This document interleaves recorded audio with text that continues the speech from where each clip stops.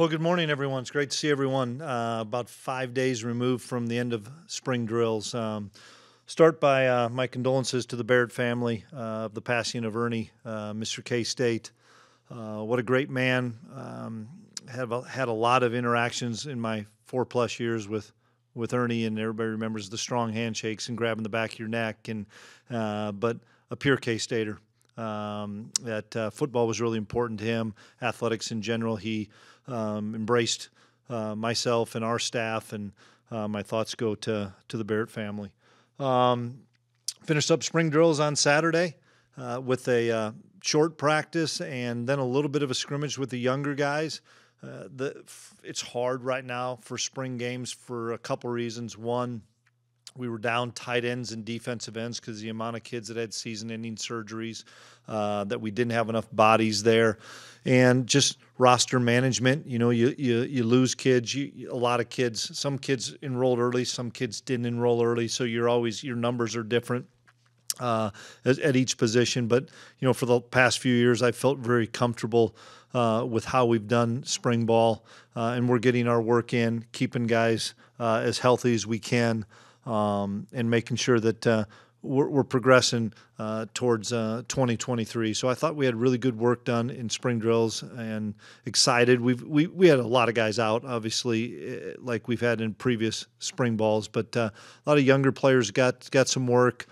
We shelved some of the 6-year guys, some of the old linemen especially, and a couple of linebackers, and just to make sure that we could continue to focus on the future and focus on developing a bunch of those young old linemen that we're really excited about. So I'm in the process right now of meeting with every kid on the football team, and had a few days of those this week, and then I've got the majority of them next week before we end up heading out the following weekend for Big 12 meetings in Phoenix and 1st of May. So busy times around here. Solidified your staff for this upcoming season. 7 of those 10 were with you on day one. How do you quantify the value of that staff continuity? It's huge to have the amount of guys that have the same message and know our messaging as coaches, as support staff, and strength staff. To be able to have that same message, to be able to see that familiar face. A lot of, especially after this year, so many coaches receive opportunities. You know, that's the price of success, is the opportunities that coaches have. You know, to get guys to stay, it says a lot about the quality of people in our program, from players to support staff and coaches, and how well these guys like working with each other. Did you walk away from the spring with anyone in particular that you know that'll play more than you thought beforehand? You know, that's hard to say. Yes, there probably are a few. For me to just rattle off 2 or 3, it'd be a disservice to probably the 2 or 3 or 5 that I missed. You know, we wanted to continue to get better on the offensive line. That's the easy one with all those kids coming back.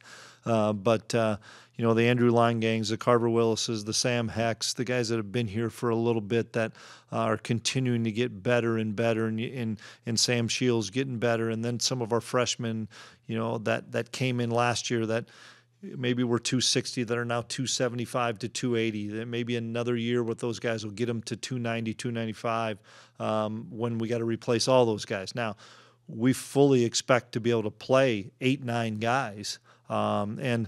You know, it's so fun to see Taylor Portier out there.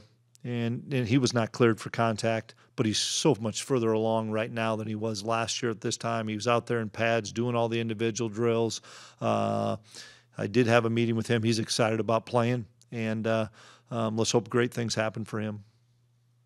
Coach, you guys lost a lot of bodies in the safety room, and then obviously Kobe was dinged up this spring. What is the depth looking like in that room right now? It was unfortunate that we lost Kobe late in the season, and then we lost Sincere late in the season. The benefit of that was VJ Payne getting a chance to play a lot more and having, you know, 2.5 full games of snaps where he was the guy. And so that experience will help him.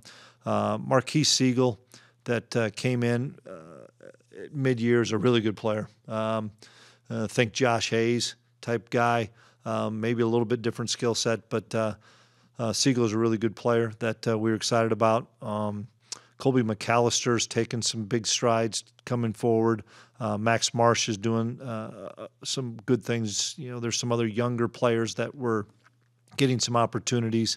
But getting Kobe Savage back, Kendre Steiger's another one that was injured. It didn't go through spring ball, but he's been in the mix. He started against South Dakota. So we have some depth, but we need to develop that experience fast. And so we have to play some guys and get some guys actively involved in captain's practices as well as fall camp so that we can get a good rotation back there. And another one of those losses from last year would be Ty Zentner. Yep. You guys have obviously talked about wanting to shore up the kicking position. Yeah. How is that coming along? It's neat to see Ty, for starters, get the recognition that he's so well earned with the amount of NFL teams that have come in here to work him out. And I'm really hoping that Ty gets drafted because I think he deserves it. He set the bar pretty dang high now. And what he did the last half of last year is as good as I've seen as far as a combo guy doing everything. And we have good depth back there. We have good competition. Jack Bloomer's punted here before, so we're excited about continuing to push Jack. And then at the kicker, we've got a number of guys, starting with Chris that has had some game reps. And then we have some couple of young players that we're really excited about. I think there's really good competition, and I think all those guys appreciate the competition. We have Randon Plattner back as a long snapper for like his 14th year here. But we have Mason Olguin that is doing just as well, that is ready to help us if we need be. So I like our depth there, and I like our competition. As far as roster management goes, are you guys still open to potentially adding from the portal if the right fit comes along? Yeah, potentially. I'm still having those player meetings right now, so we need to get through that. We're in a window right now that kids would be able to. I don't see anybody leaving right now, but there's still 9 days to 8 days left of that. We have to understand that what we have throughout spring is what we have to focus on, what we're going to have in the fall.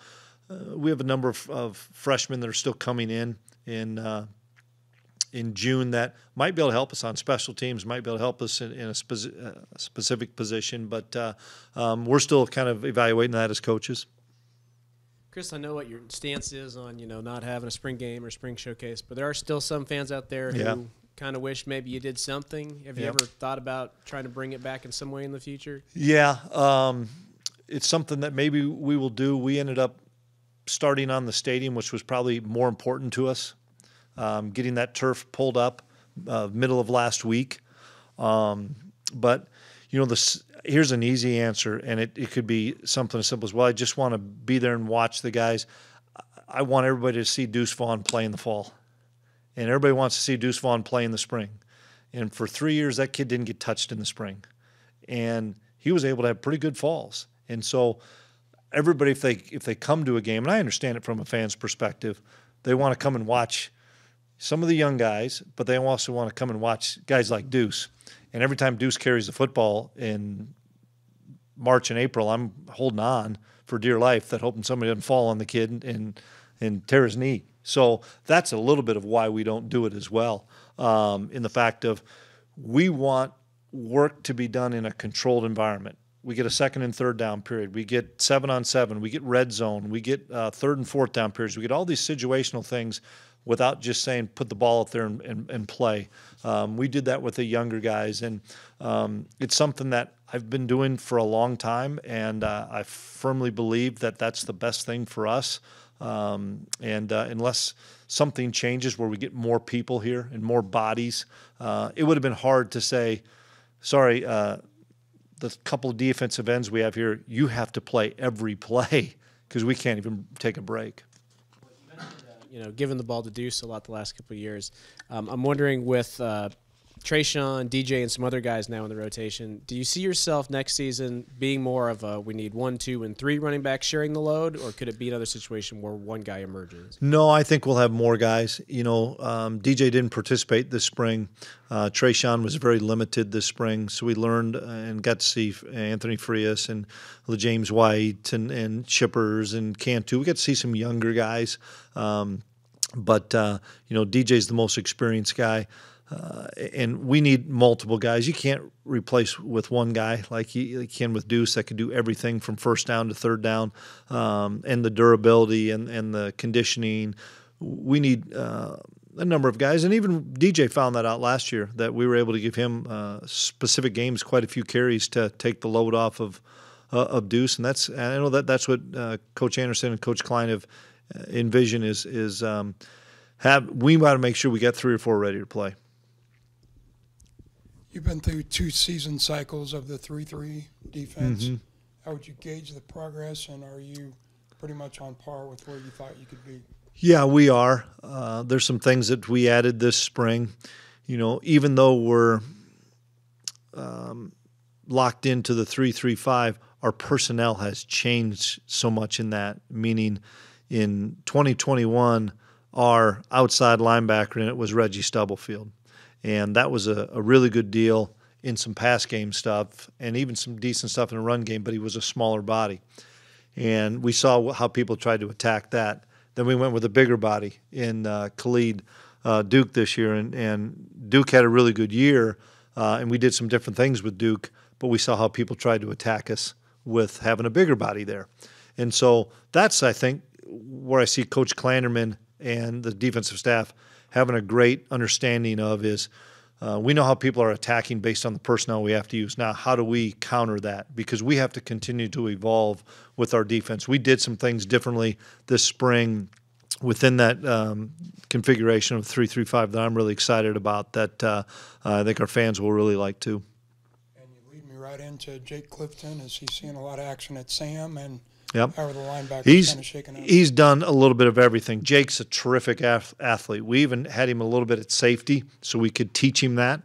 And the biggest reason, not that I'm saying Jake's a safety, we taught him that because we kept talking about him last November, and then all of a sudden we lose a guy. And we talk about him again because we lose another guy. And it's like, boy, how can we teach him that much stuff in a week's time, even though he's a really smart kid? And I just talked to that defensive staff, and I said, I just want another guy understanding it.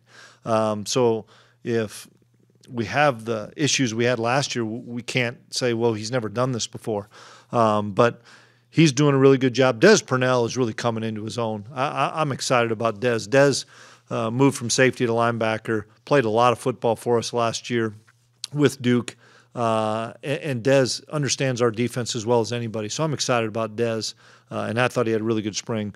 Austin Moore and Daniel Green, everybody knows those two guys are terrific football players. We shelved those guys a lot of spring ball. They practiced for a little bit more than half, like some of those older offensive linemen, and then we allowed Gavin Forche and Terry Kirksey and some of our younger players to take more and more reps. Toby Osunsami was able to take more and more reps. All those guys got better because we were able to hold off Austin and Deuce. So from the depth standpoint, we feel much better. Bo Palmer's another guy that I should mention simply because we know Bo can help us, but he's coming off an injury and didn't get to participate in spring. But I know that Coach Standard's excited because we have a lot more depth. We have a couple freshmen that we're really excited about as well. And I'm sure I missed somebody in that group. But there's a bunch of guys that through special teams or defense can help us there at the linebacker spot. And from a coverage aspect with that safety unit, how would you analyze where they've progressed through the spring? We moved so many guys around. VJ played a couple different spots. Siegel played a new spot. So, it's hard to evaluate, to be honest with you. I know that they progressed in learning it. You realize a lot of these kids had either done it for the first time or done it for the first time at a different position. And we have a long ways to go and have some good captains practices, good fall camp. Get a couple more guys. When you get Kobe Savage involved, and that helps us quite a bit from a leadership standpoint and communication standpoint. Same with Kendra Steiger, who's played a little bit. I'm excited about what Coach Klieman has to do to get to work with those guys in the secondary. We're going to be able to talk to Ben Sennett in a little bit. I'm just curious, when you think of Ben, what first comes to mind? How hard Ben has worked to get where he's at today. And it wasn't easy for Ben. He and I had our meeting already. He was a walk-on that came in here and earned an opportunity, and he was, undersized, 205, 207, 210 pounds, and knew he needed to change everything he did in the weight room, everything he did with his eating habits to have a chance. That's not easy to do when you don't know if you're even going to get a chance. And he bought in. Everything, nutrition, strength training, changing his eating habits, everything. He changed everything to say, I want to play. I just don't want to be a part of a team. I want to play and be a difference maker. And he was out all spring because of an injury. He's going to be healthy and cleared, full go in the summer, and I'm excited to see what he can do because I think he's one of our best receivers. We have really talented wide receivers, and I think throughout the course of late last season, people would have thought, that kid's a phenomenal receiving tight end as well as a tremendous blocker. So I think there's a great opportunity for Ben to have a special season. Was there we saw the catches toward the end of the season. Was there anything that he did that surprised even you? No, because I just know what a great athlete the kid is, from baseball to hockey to football to basketball to golf. The guy can do it all. He really can. And so when you're athletic and then you gain confidence. And that's the thing that Ben would tell you. Once he gained confidence to say, you know what, I can play at this level. Because it's that whatever that moment is to say, no, I'm good enough to play at this level. And you don't have it as a freshman. You think you do, but you don't have it as a freshman. And all of a sudden it started to click for him this redshirt sophomore year. And I saw a very confident kid start believing more and more. And I saw Will Howard and Adrian say, man, this kid's really good, and he's starting to believe how good he is. That's why he's such a matchup nightmare for people. Another one on Ben. How proud were you, first team All Big 12, and then secondly, what's his potential going forward? Yeah, he's an All-American type player. If he stays hungry and stays focused, which I believe he will, of not being content with what he did, as well as getting his body back. When you miss all of spring and miss a lot of the winter workouts, you're spending all the time in the training room, and that's hard. But there's a lot of guys in there with you. But to get your body back in peak performance, and he and Will Howard are really close, and I think that's a great thing because they watch film a lot together, they throw a lot together. I think everybody saw that those two are on the same page an awful lot, and quarterback's best friend's typically a tight end when heat's on, and there's a big body out there you can throw it up to, and the kid can come down with it. How much easier is it to convince a guy like Jake Rubley not to kind of look other places in the portal or what have you when you have the example of Will Howard staying and how that patience can kind of be rewarded? You bet. And I had a good conversation with Rubes not long ago. Jake loves K-State, and he has a bunch of great friends here. The credit has to start with Colin Klein, because I get a chance to sit in on those quarterback rooms, and that's a close-knit bunch of guys. It was when Skyler was playing and Will was the backup that didn't know if Sky was going to be healthy. It was last year when Adrian was a guy, then it became Will, and both of them helped each other out. And I watched Jake Rubley help him out as well, even though he knew he was the third, and helped him out, knowing Will was going to come back. But Jake's been around here enough to know that you're oftentimes one snap away from being the guy. And shoot, I don't know if he realized it, but he prepared himself that he was 2 snaps away against TCU on the road, that it can happen at any time. And never crossed my mind that Jake would come in and say he's going anywhere, because Jake loves K-State. He's got great friends here, and Jake's one of the most improved players we've had from last fall to this spring as far as taking care of his body, getting better, and I'm excited for him. And then what can you say about the impact that Coach Middleton has had since he's gotten on campus? It's never easy to come in midstream.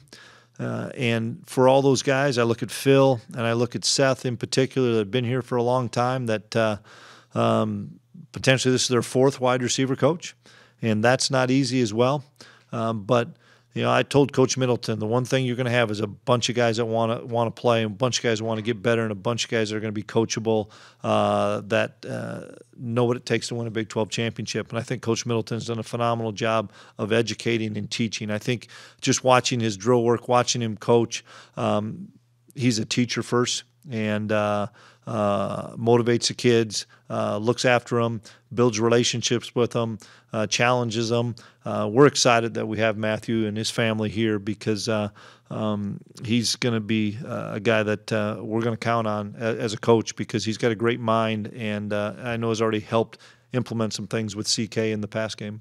And then going off of one of Kellis's questions, there's been a lot of talk around college football, several other coaches, about spring exhibitions between teams. Obviously, you talked about the injury aspect and not wanting to deal with it. Does that appeal to you at all, that kind of format? Yeah, I am under the understanding that it may go the other way, and it may go to the NFL model of OTAs, so that we aren't I mean, when you throw the playoff in there, you potentially are asking kids to play 15 games now, maybe 16 games. And now you're going to turn around from that and start spring ball, and in a month have a scrimmage against somebody. Doesn't make a lot of sense to me. I mean, these kids got to have, they're young people. They have to have their bodies time to heal. All of us are dealing with roster management. I don't care what level you're at, from Division III to Power 5 to the blue blood programs, if you want to say, with how many guys are going to be able to win for you next year. Nobody wants to put their best players out there on April 18th in a big-time scrimmage. In my mind, I don't want to. Other people may. I hear it's going to go the other way, and we may get to an OTA deal where you're not having as many injuries in the spring. Speaking of roster management, are you looking forward to the day when the whole COVID year ends, and how helpful will that be? I am. It's a benefit to the guys that maybe didn't get as much time in 2020 to develop, didn't get as much time to play, whatever it may be. But it's really hard because you don't know who's coming back. You don't know what year people really are sometimes. And you got to do the math and look at it. And then you got to talk to them and say, okay, are you coming back for a 6th year? I haven't decided, really thought about that. That's a lot of times the answer. Or, yeah, I really am. And then you say to them, well, we don't want you back. But then you want them to play your tail off for this year, though. Or, no, I'm not at all. And then you recruit that spot. And then they say, you know what, I've changed my mind. I do want to come back. And that's where it's hard in roster management. Trust me, I'm so happy we have all these offensive linemen back. But if you told me they were all coming back on December 15th, Coach Riley and I said, man, I don't know, or December 10th, whenever it was, I didn't know if they were. And so that's where it struggles in recruiting, to say, how many spots do we have for O-linemen? How many spots do we have for safety? How many spots do we have for corner? Wherever it is, and you think, oh, we have this amount of spots, and then somebody decides to come back, then you lose that spot. Or you think they're coming back and they don't, and you have another spot. That's where it's tricky in roster management. It really is. We're not equal at all of our positions as far as we want to have this amount of scholarship kids at O-line, running back, da-da-da-da. We're not equal, and we're not going to be equal for a few more years. Also, you talked about the Sam linebacker, where you went with a smaller and a bigger guy. Have you kind of settled in on love to have one in between? Type, or? Love to have one in between. But that's that's what we're still trying to figure out. And we're 2 years into this, and there's not many guys that are 3 years in the program that have only been at that spot. Even Desmond kind of moved to that spot. I think there's advantages to both. In certain situations, even when we had Duke in there, we replaced him with a DB in there for third down and stuff. Well, you guys are watching enough college football to know that can happen, and all of a sudden they get a first down and come right back on the ball, and now it's hard because you can't get that kid out of the game. And then how many defenses are you going to show that kid so that he knows, because he may be stuck out there for 5 plays because of the tempo. And that's where it's difficult, about it's even situational things of you put 3 big defensive linemen in there because it's first down and you expect to run, or second down you expect to run, and all of a sudden they stay on the ball, and all of a sudden you can't get those guys off. And that's where you got to be really creative and make sure that you don't overload your guys with too many coverages, too many blitzes at specific positions, because you want them to be a third down skill set guy. Been a recruiting challenge, I guess, across the board on the defense, even a couple years in after changing. I know talking to Coach White and Coach Toohey, you're kind of different body types now. No, without a doubt. We thought we finally answered it this year of what we're trying to look for at that defensive end spot. When you're in the 4 down, you can find a Nate that's 210 pounds, or a Felix that's 210 pounds, and you hope you can build them up to 240, 245. If you look at the kids that we recruited at defensive end this year, they're already 240 or already 230. And now we're trying to get those guys to 260 as opposed to get them from 215 to 240. Mott, Nate, even Felix, who was a little bit bigger, those guys have embraced it and said, no, I'll play wherever you need me to play, because they love K-State. And we put them into some spots where you let them use their quickness too. And that's really been a benefit to us as well. Also, on offense, you kind of started to phase out the fullback we did. position. How has that gone, and has that been a challenge? Simply because we want to get the tight ends that can be fullback when we need to get into that fullback. And most people's tight ends are off the ball anymore and not all on the ball, and that's essentially what the fullback does anyway. And that's moving forward. We have Christian Moore, who's truly a fullback towards the tail end of his career, and then we've got to make a decision, and CK does, of okay, we're gonna find a few of these guys, or 1 or 2, but not make it a priority, and try to find longer tight ends like we have right now.